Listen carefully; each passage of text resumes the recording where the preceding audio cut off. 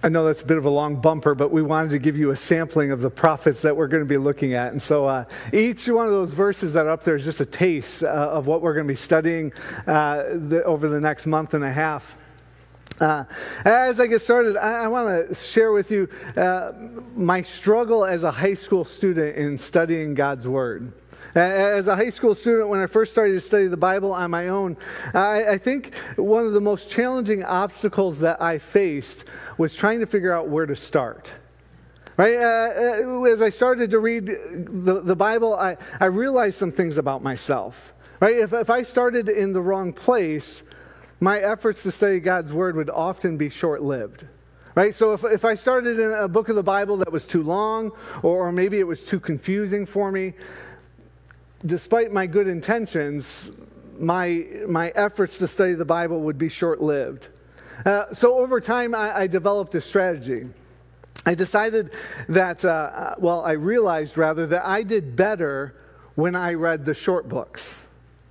And so I started to read the short books of the New Testament, the epistles. Now, the epistles are letters written by the Apostle Paul, and they're books like Ephesians, Philippians, Galatians. For the men that were at the men's meal last Thursday, the epistles are wherever it's taking us next. He's taking us into these short books of the New Testament that are just full of inspiration and insight. And so I found application from the epistles just easy to come across. It was like every time I opened God's Word, truth just kind of jumped out at me. It was like picking up gold nuggets off the ground and just sticking them in your pocket. Right? It was that easy. But over time, I started to want to venture into the Old Testament. And so, again, I had that same problem. Where do I start? Now, I had started in the past in Genesis and had fizzled out, and so I didn't want to start there again. And so I thought, I'm going to use my strategy from the New Testament. I'm going to read all the short books. And that decision took me to the backwater of the Bible, a place where there are 12 short books known as the minor prophets. Now, the minor prophets, they're called minor not because they lack importance, but because they're short. Right? They are just as important as Isaiah and Ezekiel and Daniel. Their message is just shorter. And so they're all kind of lumped together and referred to as the minor prophets. These short books, they are really different from the inspirational writings of the epistles. Right? They're just steeped in history. They expect you to know a lot of things. You have to know Israel's history. You have to know their key leaders. You have to know place names. And so the minor prophets are really different than the epistles. If the epistles are like picking gold nuggets up off the ground, well then the minor prophets are like digging with a pickaxe. It is hard work, right? But this is the thing. If you can endure, right? If you're willing to do the work, there is a vein of truth that makes it well worth the effort. And so this week we are starting a new series, and we're going to spend the next 6 weeks looking at the minor prophets. Now, we're not going to be able to look at all 12. And so we've picked 6 that we will be looking at. And we're going to make it our goal to study each prophet, to kind of come to a basic understanding of the history that surrounds them, and then pull out a thread, right? Just a thread of truth that we can apply to our lives. And so as we study these prophets, what we're going to discover is that the same struggles, the same temptations, the same weaknesses that plagued God's people thousands of years ago still are remarkably similar to the same temptations and struggles and frustrations that we face today. And so in this series, we're going to, I was marked that as avoid that paragraph. Let's dig in. The minor prophets, they had an incredibly hard job. Right? They were sent to God's people to give them a warning. Primarily, that's what their message is. It is a warning that judgment is coming. At this time in Israel's history, the nation of Israel had split into 2 nations. In the north was the nation of Israel, and this retained 10 of the 12 tribes. And they retained the name Israel. And in the south was the kingdom of Judah, named Judah because that was the dominant tribe in that part. Now, both of these nations are struggling to live faithfully for the Lord. They are both God's people, right? God's promises have been extended to both of them, and they're both struggling to be faithful in their commitment to the Lord. They're caught up in idolatry, the worship of false gods. Sexual immorality is widespread, and as a culture, they are oppressing the poor, and they're failing to live out their calling as God's chosen people. Right? That's where God's people are in this time in their history. And to illustrate the role of the prophets, I want to show you a graphic. Now, I had Matt create this, and he did just a great job on it. And I had him create it because I wanted to remind us of a few things. And so this graphic, it is right there in your notes because I want you to be able to refer back to it. The first thing that this graphic reminds us of is that each of the prophets was a warning sign sent from God. God's people were on the wrong road. They were on this road towards judgment. They were on this road towards destruction. And so each of these prophets is a warning sign beckoning God's people to turn around. See, this is the thing. God was about to lift his protective hand over the nation of Israel and Judah. Right? They were going to experience judgment at the hands of other nations. And this judgment was going to come first at the hands of Assyria. And Assyria would come down and just destroy the northern kingdom of Israel. And they're going to push all the way into the southern kingdom of Israel and bring it to the brink of its collapse. And after the threat of Assyria, well, there's going to be another threat, the threat of the Babylonians. And they're going to persecute the nation of Judah again. Right, the prophet's message to the people was threefold. The first part was there was this warning of coming judgment, that God's people needed to repent because judgment was coming. And then there's that admonishment to repent, that if they repented, God could still redeem them. God could still work with them. And then finally, there is a prediction of future hope. Now, this is the significance about the future hope here. It was significant that each of these prophets gave this picture of future hope because God wasn't going to leave his people in judgment, right? God wasn't seeking to just judge them and leave them there for all time. God gives them this picture of hope along with this warning that he is still active in their history. He's still active in their life. He's still working for their benefit.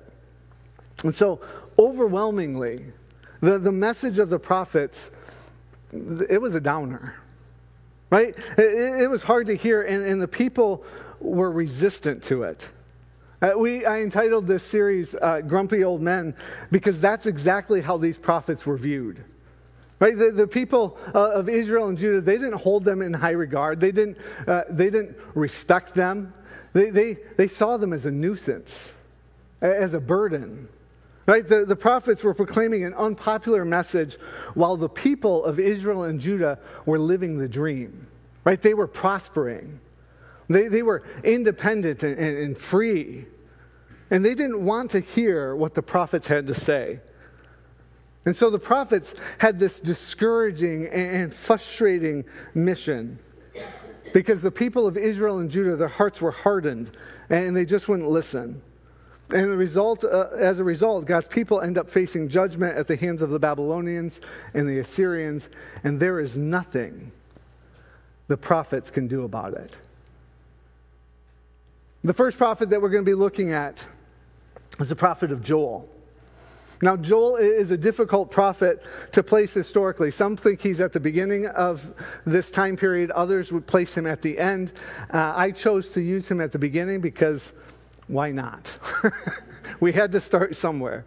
And so we're starting with Joel. If you have your Bible or an electronic device with the Bible app, I want to encourage you to open up to the book of Joel. If you have to use your table of contents, there's no shame in that. They put that in the front of your Bible for a reason. So feel free to use that and look that up. Joel is a short book. It's just 3 chapters, a total of 4 pages in my Bible. And those 4 pages, and in those 4 pages, it hits that 3-part structure that we talked about perfectly. The opening chapter starts with a warning of coming judgment. And then there's a call to repent. And finally, there's a picture of hope. Right? God hasn't given up on his people. He's still motivated by love for them.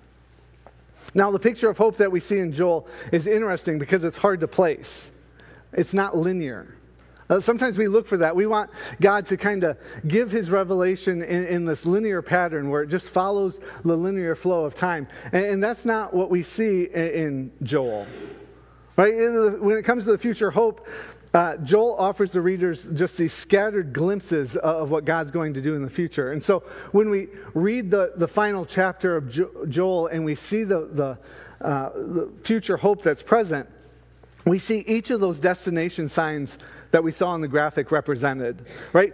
Joel talks about their return from exile and the restoration into the land. Now keep in mind, this is before the exile even happens.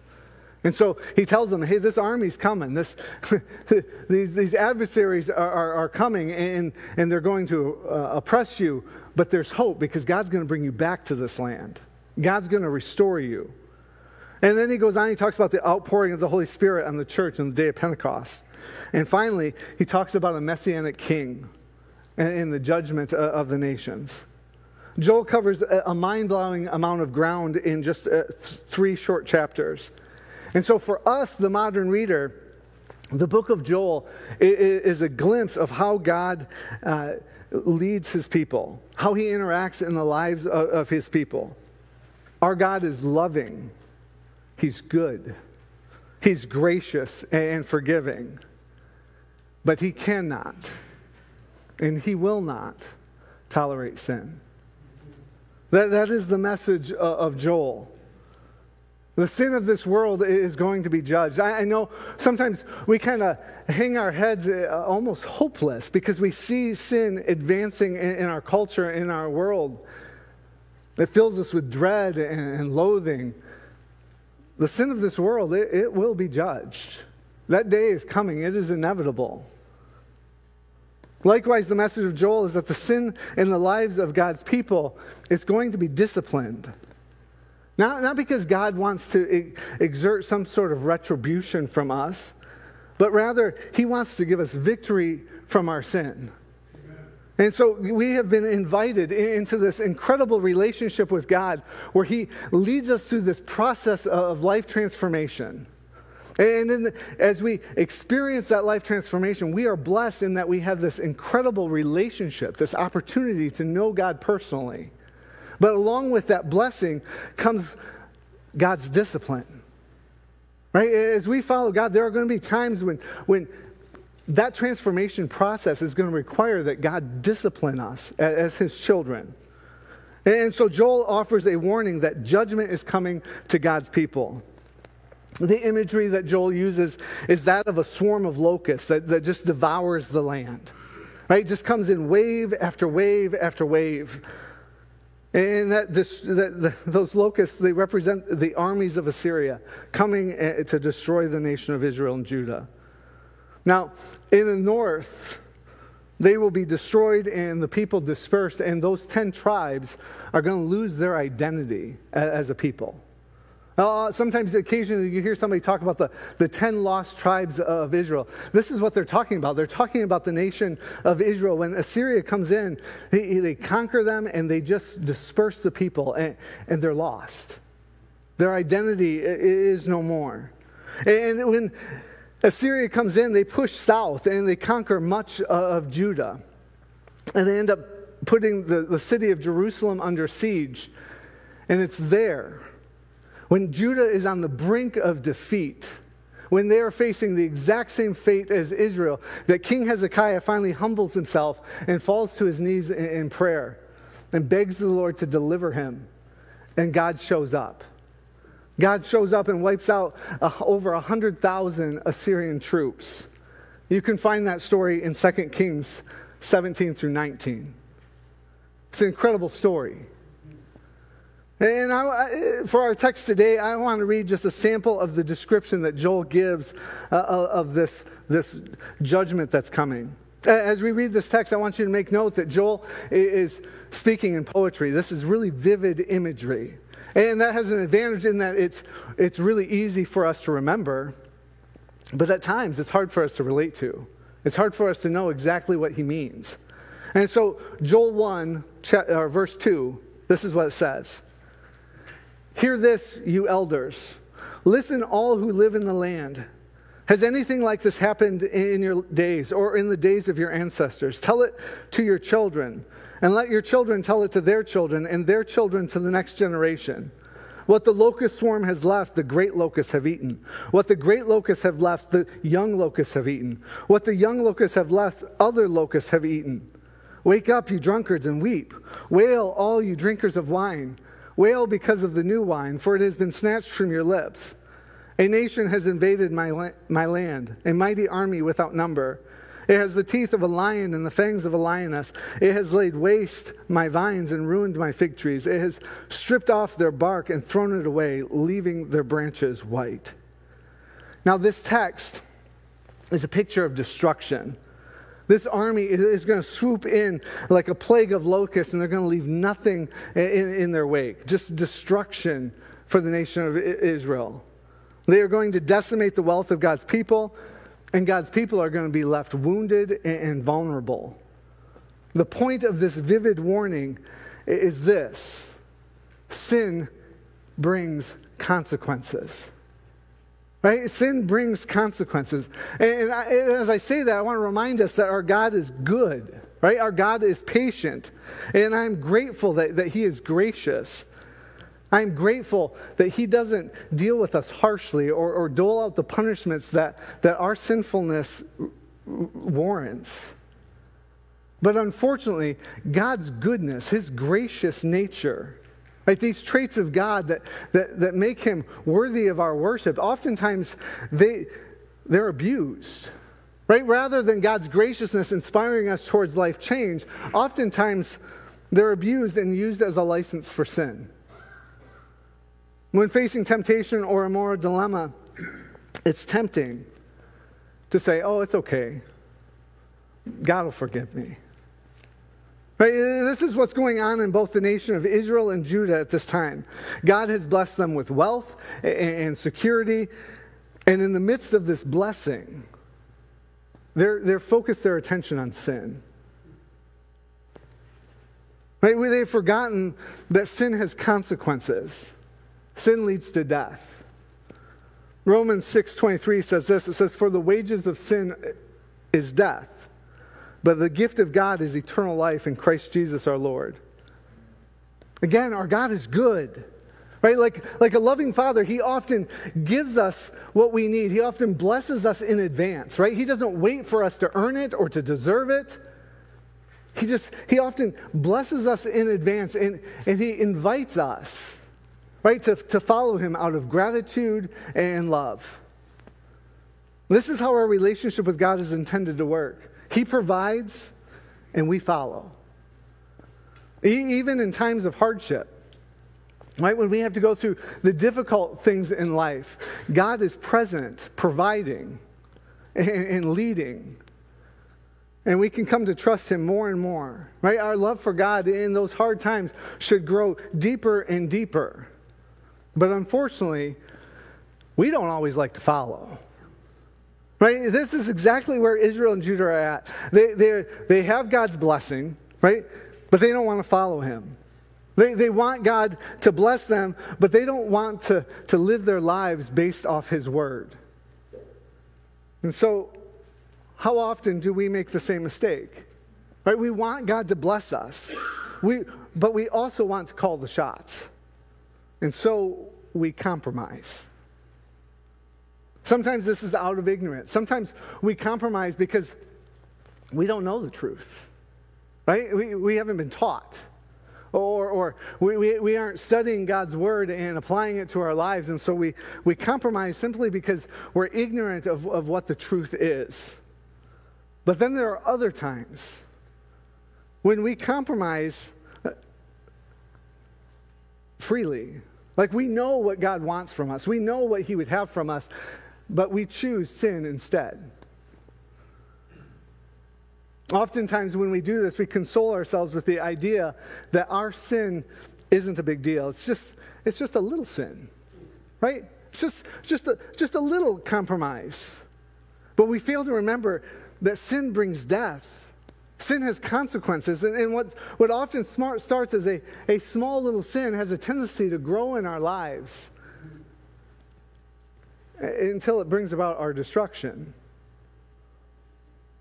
The Apostle James says it this way. He says, then after desire is conceived, it gives birth to sin. And sin, when it is full grown, gives birth to death. Sin grows.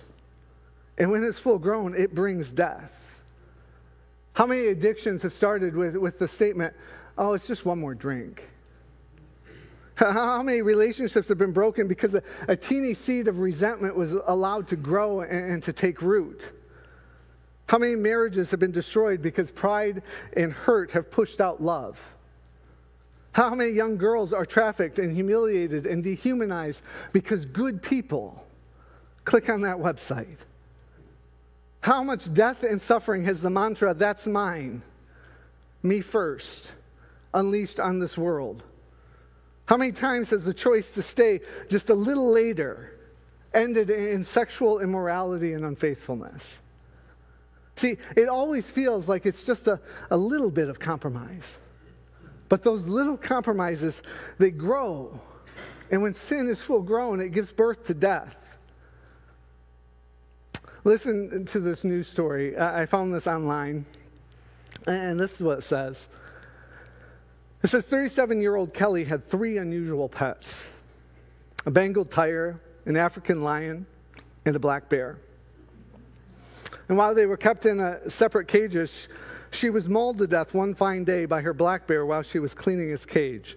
First of all, that doesn't sound like one fine day. But I didn't write it. She had given him some dog food and then turned her back on it when he attacked and fatally wounded her. Neighbors witnessed the attack and called authorities, but it was too late. Now, I read that story to you because I think oftentimes that could be the headline for many Christians. Right? Sin is like that caged bear. We think we're in control. And then when we turn our back on it, it gets us. Right? It destroys us. And all the while sin is destroying us, our loved ones, they can just helplessly watch. Have you been there? Have you seen that play out in the lives of people you love where you would desperately save them from that? But you can't. And you watch them just get mauled by their own bad decisions. Now we often frame our sin as innocent. It's someone else's fault. Right? If people only knew the stress that I was under, they would understand my choices. It can't be helped because of this or that. It's all just excuses, just nonsense. All the while, all the while, our sin is destroying us. I got another picture for you. Take a look at this guy. Now, I'm willing to bet that he knows. I'm sorry it's grainy, but it's a great picture. I'm willing to bet that he knows he's making a wrong choice. Right? I'm sure that he knows that what he's doing isn't a wise move, but he thinks he's in control. Right? He thinks that he can't get hurt. He's having fun in the moment. You know, he at the end of this, he's going to have a great story to tell and a selfie to boot, right? And so he thinks that this is worth the risk. He thinks he's in control. Show the next picture. Now, I don't know if this picture is real. I certainly hope not. But it's a perfect illustration of how sin gets us. Right? We think we have it under control, but sin has consequences, and when they catch us, they're often devastating and unstoppable.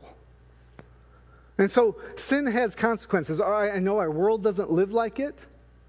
I know that it's an unpopular thing to point out, even in the church. I mean, you want to make friends? Just go around pointing out the consequences to their sin. They'll love you for it. Right? It is an unpopular message. But it's ironic because everyone can see that A leads to B. Right? The consequences of sin, it's not rocket science. We see it play out in people's lives all around us. And it's a shame that we're unwilling to address it, because God has called us to bear each other's burdens in that way. Now, I want you to understand, I'm not encouraging you to go around and to make that your mission, right? I'm going to go around, I'm going to call out everybody's sin. Right? That's not what I'm calling you to, but I will tell you this, that it is an incredible gift when two brothers or two sisters, in mutual respect with one another, choose to call out each other's sin, to point out the consequences that they're facing because of their sinful attitudes and actions. That is a beautiful, beautiful gift, and it is what God is calling us to as brothers and sisters. That we would authentically pursue him in such a way that we could be vulnerable with each other and that we could be real with each other, calling each other to address our sin. Sin has consequences, and if we're going to reject God's way for our own, it's only a matter of time before those consequences catch up with us. When it does, it's painful. And it's not because God wants to exert some sort of retribution. No, God is seeking to bring victory. We forget that we picked up the bear cub, right? We thought that selfie was a good idea. And often the pain that we experience in the consequences of sin is often just a natural consequence of our bad decision making.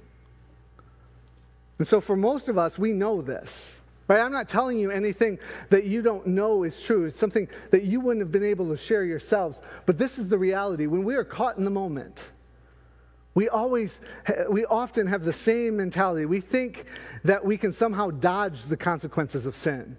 Or we think that we can just plow through those consequences and it will be all right. But it's never all right. Sin always breeds brokenness. It always brings hurt into this world. And so it's incredible to me how we have normalized the brokenness of this world. The consequences of sin, again, are playing out all around us. We see them in the lives of the people that we love, and we normalize their hurt. We begin to believe the lie that, you know what, that's just the way it is. Right? This is the way it is. There's nothing that can be done about it. And we forget that God has called us to a better way. He's offering us a better way. The lives of God's people do not have to look like the broken, messed up lives of the world. Man, our marriages, they can look different. Right? Our bonds as friends and as brothers, they can look different. We don't have to follow the pattern of this world. God has called us to something more, something different. This is exactly where the people of Israel are at. Right? They have compromised. And they have the Word of God telling them how to live. They have the warnings from the prophets, but they have come to a place where they refuse to believe that those things apply to them. And so they are living in prosperity. They are living in security. And they are sinning. They are rejecting God. Joel, he goes on and he admonishes the people to turn back to God. This is chapter 2, verse 13 and 14. Joel says, rend your hearts and not your garments. Return to the Lord your God, for he is gracious and compassionate, slow to anger and abounding in love. And he relents from sending calamity. Who knows? He may turn and relent and leave behind a blessing. Now, there's so much in those two short verses. But the first thing I want to point out is he says, rend your hearts and not your garments. Now, to rend means to tear something apart, to tear it into pieces. And in this culture, it was common for them to express grief and mourning by ripping their outer garments. And so Joel is saying here, he's saying, hey, don't rip your garments, rip your heart. Right? The grief and the hurt from your sin, it needs to penetrate all the way down into your heart, so your heart is broken. This is an incredible picture of repentance. And that repentance, it just can't be on the outside. It has to be internal. And I want you to grab hold of this. I believe that's one of the things that marks God's people. God's people are marked by a deep, deep grief over their sin. Now understand, I don't think this means that we wallow in self-loathing, right? This isn't that we hold on to our grief and allow it to rob us of the victory that Christ gives us. But that's the difference between God's people and the rest of the world. Our sin, it bothers us, right? Because we've seen the character and the goodness of God. And when we fall short of that, it breaks our hearts. And when it breaks our hearts, that's when God can come in and he can start to do a work. And so repentance, it needs to be authentic and not just symbolic. Understand that repentance, if Israel was to repent at this point, it doesn't mean that the consequences are going to go away. At least there's no guarantee of that. Right? From what Joel is saying, it seems like that army, it's coming.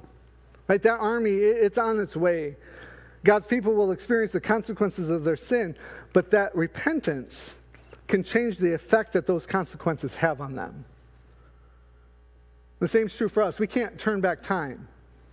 We can't undo the mistakes that we've made, but we can face the consequences of those mistakes in a way that brings about a spiritual reset. We may not be able to avoid the consequences, but we can endure them faithfully. Now, authentic repentance, it starts with an honest admission that I was wrong. Right? We have to admit that to ourselves. We have to admit that to God. We have to admit that to each other. And then we need to go and we need to make right whatever it is that we can make right to the extent that we can correct it. And so that means if we've been dishonest, we need to go and tell the truth. If we've stolen, well, we need to go and pay the full price. If a relationship has been strained or broken, we need to humbly go and seek the healing of that relationship. If our sin is hidden, we need to bring it to the light. Now, this road of repentance that I'm describing here, that's a pretty terrifying road. That can be a hard road. In fact, sometimes that act of repentance, traveling that road, it will in and of itself trigger consequences that we then have to face. But that process also comes with hope. And that's the carrot that we chase after. That's what makes it worthwhile, is we embrace this road of repentance because we're trusting that God's going to work through it. Whether consequences come or not, we're trusting that God is going to change us. And so listen to what Joel had to say again. This is the same text that we read before. It says, "Return to the Lord your God, for he is gracious and compassionate, slow to anger and abounding in love. And he relents from sending calamity. Who knows? He may turn and relent and leave behind a blessing." And what I'm telling you is this, that I can't guarantee you that if you repent of your sin that you won't face consequences. I can't give you that guarantee. But I can give you this guarantee. If you face those consequences with faith, God's going to leave a blessing. Right? God's going to leave us transformed and changed, and that's what we put our hope in. We don't leave our hope in the fact that we are somehow going to avoid the consequences of our sin. Our hope is in the fact that God's going to work in the midst of those consequences. And so when we turn to the Lord, he fights for us. He doesn't dole out punishment for the sake of retribution. I've said that 4 times now. I hope you get that. Right? He only disciplines us for our growth and for our benefit. And if we're willing to turn back to him, he will embrace us. God fights for us. Marriages can be restored. Addictions can be defeated. Relationships can be healed. Divisions can be unified. On our own, none of that is possible. I don't care how good you are, how insightful you are. We can't do that on our own. But with God, all of that is possible. And so the question is, do we have the courage and the humility to follow God through that process of repentance? Will we follow him through that process of life transformation? If we do, God's going to lend us his strength and we will win the victory. But we have to follow him there. Let's pray. Dear Lord, I come before you grateful of your goodness. Lord, we are grateful that you often bless us before we have It's not often. You have consistently blessed us before we deserved it. And Lord, I just pray that we would have the courage to follow you through the process of repentance. That, Lord, that we would first of all have insight into our lives as to where we are compromising and where we are allowing sin to grow. And Lord, I pray that as individuals that we would chase after you.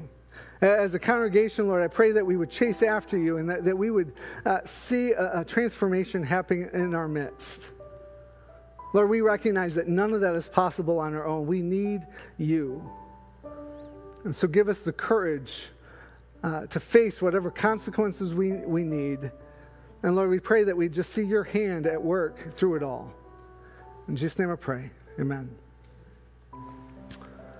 We are now come to our time of communion.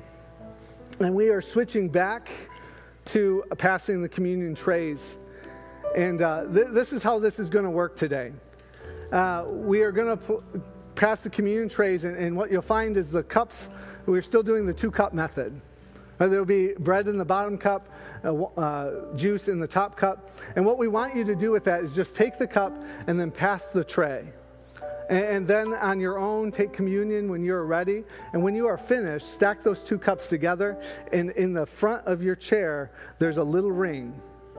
It's made for this purpose. Just place that cup right in that ring, and we will catch those later. And so, with that said, I want to go back to a scripture that we looked at in the middle of this lesson. It's Romans 6:23. It says, "For the wages of sin is death, but the gift of God is eternal life in Christ Jesus our Lord." The bottom line for today's message is this, that sin brings death, but God offers us life. Right? It's amazing to me that we even struggle with that choice. Sin brings death, but God offers us life. And that life, it comes with a price. It comes with the price of his son. Making the sacrifice, taking the pain, taking the destructiveness of sin, taking that all on himself so that we could have a different choice. And so as we've come to communion, I want us to focus on that.